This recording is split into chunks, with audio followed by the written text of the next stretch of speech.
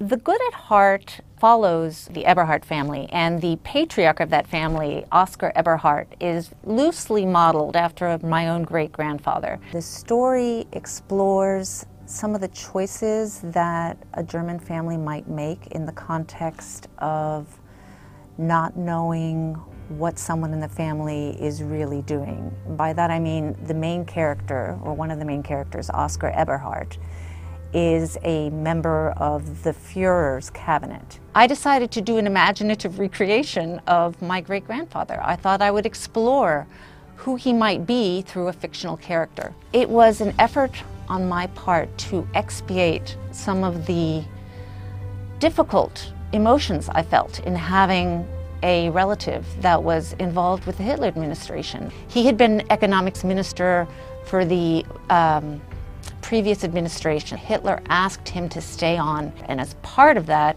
he had to take an oath of allegiance and swear to be a Nazi. My grandfather was imprisoned in Hamburg in 1946, and his oldest daughter spearheaded an effort to gather information from people that he might know, to ask them for letters of support on his behalf. These were people who were saying my great-grandfather was a decent, honest man. One of the letters I stumbled across details my great-grandfather interceding on behalf of the president of a Jewish company whose son had been sent to Auschwitz. My great-grandfather interceded directly with Göring, trying to get this son released. He wanted to do everything in his power to help the laws against Jews be applied in the most lenient way possible. He could not even fathom the possibility that there was a Holocaust coming. The title, The Good at Heart, comes from a quote from Anne Frank's diary.